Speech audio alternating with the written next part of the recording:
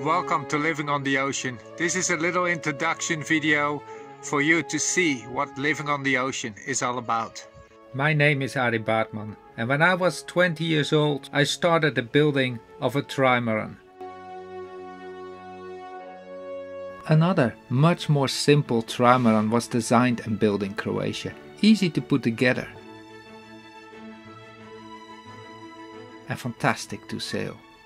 We had lots of adventures with her, and we realized how nice simple was.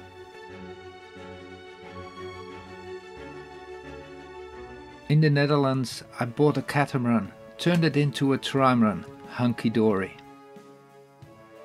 As soon as he could sail I sailed us south, back to the Algarve, where I lived on her with my family. From there we went into the Mediterranean. And there this happened. A group of pilot whales was around the boat and my daughter started communicating with one of the baby ones. A so unique experience. In 2016 I sailed into the Atlantic solo.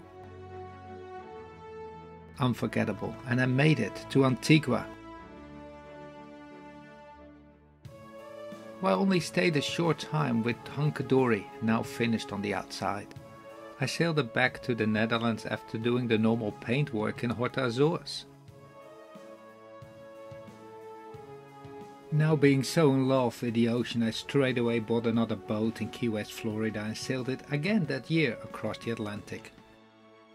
And then I met Cheryl, a girl with no sailing experience. But I had to make this picture of her because she was amazing. In world lockdown time we went to the Atlantic, but basically stuck there. We could not go anywhere else. But we had a fantastic time. A sailor told me I would always stay sailing solo.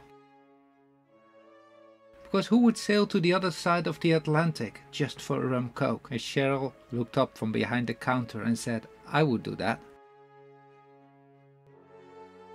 And then we found the ex-Osta racer from 1982. Code Basque, altered into a cruiser and renamed by us in Trimaran Dawn.